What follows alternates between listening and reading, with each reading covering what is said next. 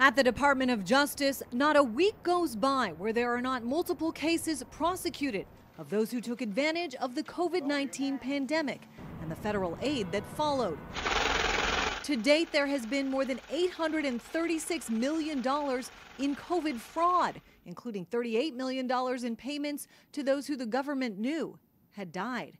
And then there are the scammers who got aid despite submitting photos of dolls with their applications, as reported on by The Messenger. Maybe we don't have the best oversight on the program. If you can cut out a picture of Barbie, put it on an ID, take a picture of your ID, and submit to the government and get money. Every year, Senator Rand Paul airs his spending grievances in his Festivus report.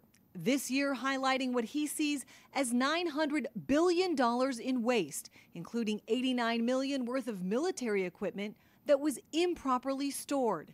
$2.7 million to fund research focused on cats walking on a treadmill, not American cats, but cats from Russia, and another $6 million to help boost tourism in Egypt. Egypt gets over $1 billion a year in military aid as well. So they get military aid, now we give them tourism aid, and they're run by a dictator, a guy that doesn't get elections. Government waste, along with the viability of long-term entitlement programs, are reasons why some, like Senators Mitt Romney and Joe Manchin, have proposed creating a bicameral bipartisan commission to focus on improving the country's financial health. There's no guarantee of success, but it's by far the best option there is to deal with the real structural issues: Social Security, Medicare, taxes.